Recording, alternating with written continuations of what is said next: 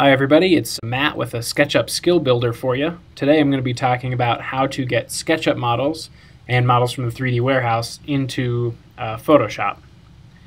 So here I have this model in Photoshop and I'm going to show you how to do that. So I'll just get rid of this.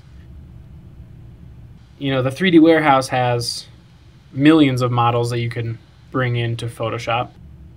Unfortunately, you can't bring SKP files right in.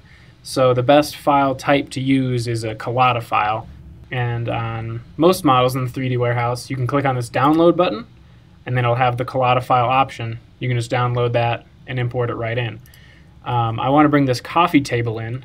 Unfortunately, this does not have the collada download option, but that's not a problem at all, because if we switch over to SketchUp, I've got this model downloaded from the 3D warehouse already, just right into my SketchUp file. And if I go to File, Export, 3D Model, it'll bring up this export dialog box. And I'll choose Collada File,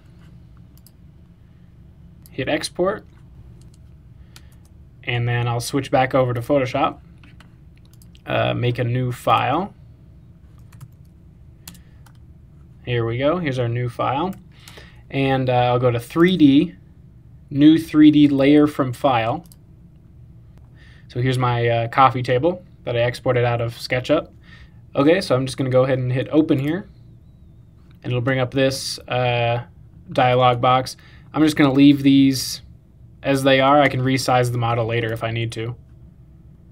And it'll automatically bring up the model right in Photoshop there.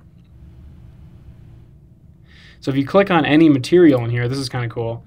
It'll bring up in this 3D panel the material that you clicked on, and then you can change the material options right in here. There's sliders for, you know, different types of material options.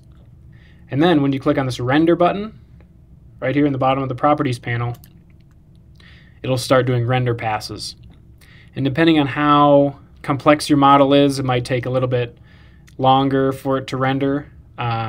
And then down here in the bottom left, it'll show you how much time your render has left in a second here. But yeah, so you can see all the options that you could come up with all the models you can download from the 3D warehouse and any model you create yourself in SketchUp, being able to bring it into Photoshop and render it in there. That's how you bring SketchUp models and 3D warehouse models into Photoshop. Try it out for yourself, guys.